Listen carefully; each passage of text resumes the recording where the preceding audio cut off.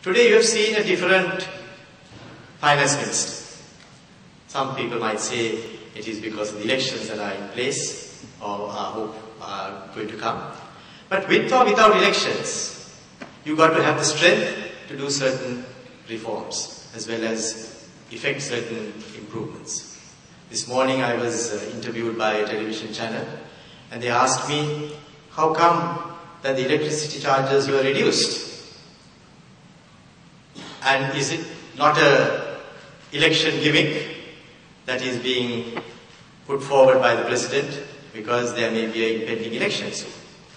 And I said, you refer to the Mahinda Chintana vision for the future, which said very clearly, at the time that 900 megawatts of coal power is attached to the national grid, that a reduction in the electricity rates can occur.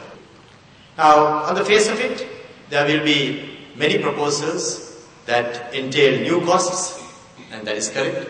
There will be a few proposals that will bring in revenues. So obviously that would mean that there would be additional element of expenditure that may be needed. But if you take it as a total, you would find that the budget deficit is going to be reduced down to 4.6% in 2015. So it is in line with the fiscal consolidation program that the government has been putting in place.